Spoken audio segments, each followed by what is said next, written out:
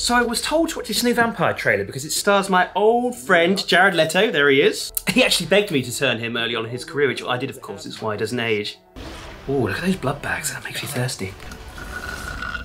Ooh. Oh.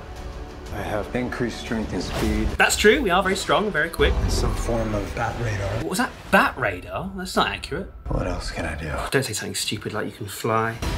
Oh, okay, he is flying. Right, let's clear this up. Vampires can only fly when we are in bat form. Is this cultural appropriation? Like, my vampire culture is not your Hollywood movie. Morbius. It's more like more BS from Hollywood about vampires, right? I'm just gonna go watch Hotel Transylvania 2.